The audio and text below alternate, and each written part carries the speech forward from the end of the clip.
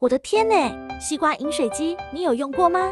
只要在西瓜上打个孔，然后装上水龙头，在西瓜上面开个大孔，然后把里面的果肉打成果汁，就能得到一个西瓜果汁机，非常的好喝。这是一把非常实用的勺子，用它盛汤可以自动去油，倒出来的是鲜美汤，油全留在勺子里，太神奇了！哇塞，西瓜还能做成果汁机，还有能自己摊有分离的勺子，我感觉不大可能吧。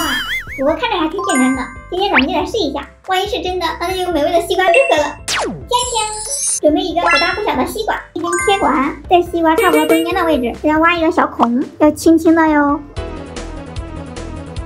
哦，进去了。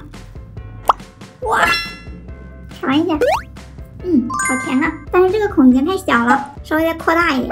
把铁管放在这个边边，慢慢的旋转吸管，它还是个圆的，这样也不容易裂。这么大就差不多了。再准备一个果汁专用的水龙头，给它安装上。这个孔挖的大小要和水龙头这个接口差不多大，你看，它刚好可以插进去，然后给它拧进去。现在已经完全插进去了。来，我们给它翻过来。咦，但是这样放不稳耶。来，下面给它放个碗，固定一下。这样就可以了。准备个杯子接果汁，放到下面，打开开关，回。怎么没有果汁流出来呀？我再试一下啊，回。还是没有啊？难道这个方法是假的？你里面的西瓜都没有打碎啊？哦，对哦，我这里忘了，把西瓜上面再开一个大点的孔，轻轻的哟，不要太用力。听到声音没有？我听到蹦蹦的声音，不敢滑了。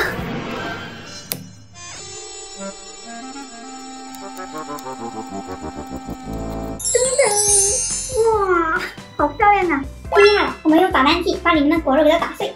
在打碎之前，我们需要先把里面的果肉取出来一些。来，上打蛋器。Later。哎呀，这也不行啊！它能打是能打，这打的太慢了，打了好久，就打出来一点点。还是把果肉取出来，给它放到榨汁机里吧。现在已经装满了，我们来给它打成果汁，再直接给它过滤到西瓜里。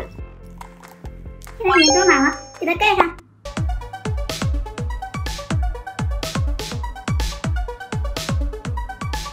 这样就可以了。我们再来试一下啊！打开开关。哇，真的流出果汁了，还蛮顺畅的耶。我来尝一下啊。太好喝了。那你刚才可以直接喝。你懂什么呀？装在西瓜里面喝才更好喝。原汁原味，喝起来太过瘾了。拿剩下的把它冰起来，晚上都给它喝了。接着下一个实验，能自动分离汤油的勺子。你们看这个勺子和普通勺子唯一不同的就是这个地方多了一个小嘴巴，这就能分离油了。